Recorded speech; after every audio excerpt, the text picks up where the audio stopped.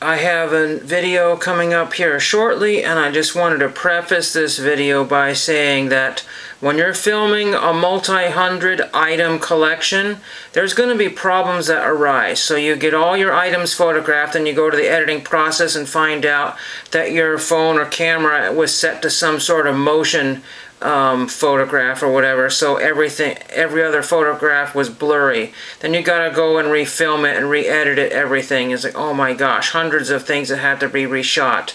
And then when you go back again, it's like, oh my gosh, I missed this one and that one and this one and that one. And then when you go re-to-shoot them, you find more that you've missed. And then you find out some that you deleted that you didn't mean to delete, some duplicates. So I want to say only about 95% of this collection was filmed.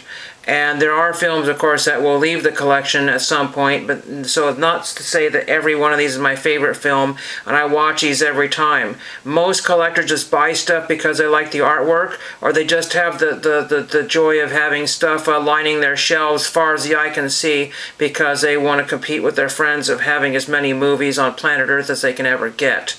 I know so many collectors that have stated, I'm buying this because I just have a hole in my pocket and I want to throw away $3.